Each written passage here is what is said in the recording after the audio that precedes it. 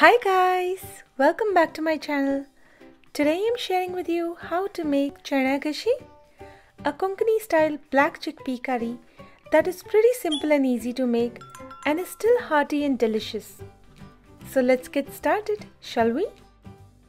For making Chana Ghashi you need 1 cup of black chickpeas or kala chana, 1.5 cup of grated coconut, 3 to 4 whole dried red chilies or kadgi chilies, 1 marble sized piece of tamarind or chinch, 1¼ to 1½ teaspoon of salt, 1/4 teaspoon of turmeric powder or haldi, 1½ tablespoon of coconut oil, 1 teaspoon of black mustard seeds or rye, 1/4 teaspoon of fenugreek seeds or methi, 10 curry leaves or curry patta, and water for pressure cooking as well as making the curry.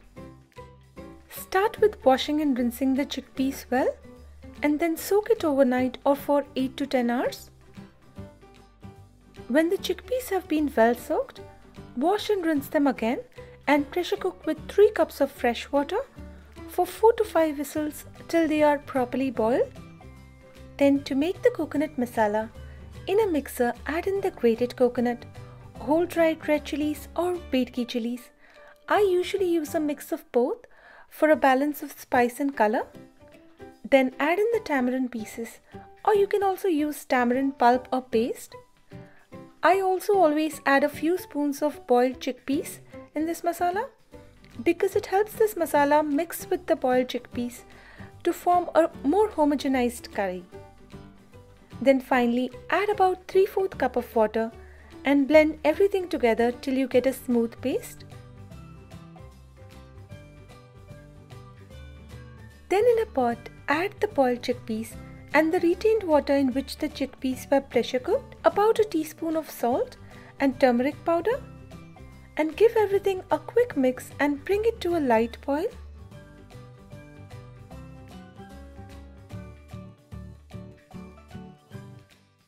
Then to this, add the coconut masala, a little water to thin out the curry, and mix everything well. Here you can also add a little more salt if required. Give it a quick mix and bring the curry to a proper boil.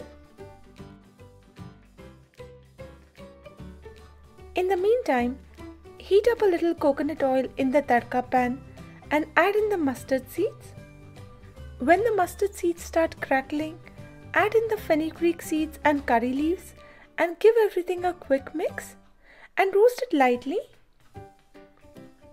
Then add this tadka to the curry and mix well.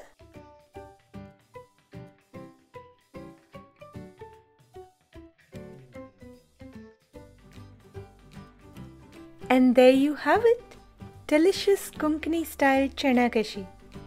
Serve it hot with steamed rice and maybe a papad or a pickle on the side and enjoy. For the written and printable version of this recipe, check the link in the description box below. And if you like this video, please hit the like button at the bottom of this video. It really helps me out. And subscribe if you haven't already. Until I see you again, happy cooking!